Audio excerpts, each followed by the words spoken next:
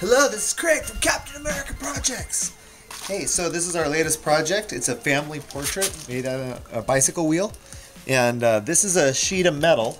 You can order these online. So the picture I ordered from an online company. It's printed. It was already cut to this nice shape. Then I took an old wheel from a road bike. And what I did here is I took the spokes.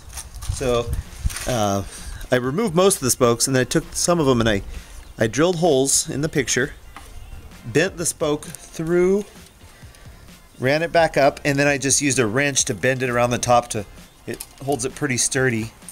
And what I did to make these all correct is first I laid this on a table, I centered it, then I measured how far I needed to go to each hole.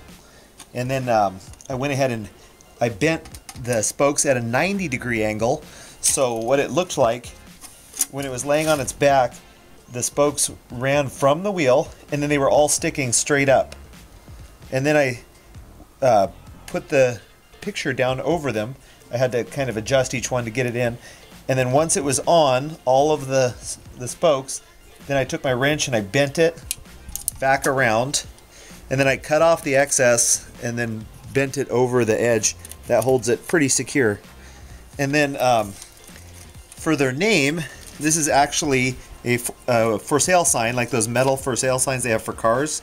And I just used some tin snips and I cut out their name. First I drew it and then I cut it out. And the name is Stanley. So I made it all connect. So it's kind of rugged looking, but that's kind of the idea, that everything's kind of rugged looking. This family is really into biking. They all ride bikes all the time, so I think they'll really like this. And then I just use a little piece of chain, drill a couple more holes to connect the name so it kind of free swings there. Anyway, there you have it.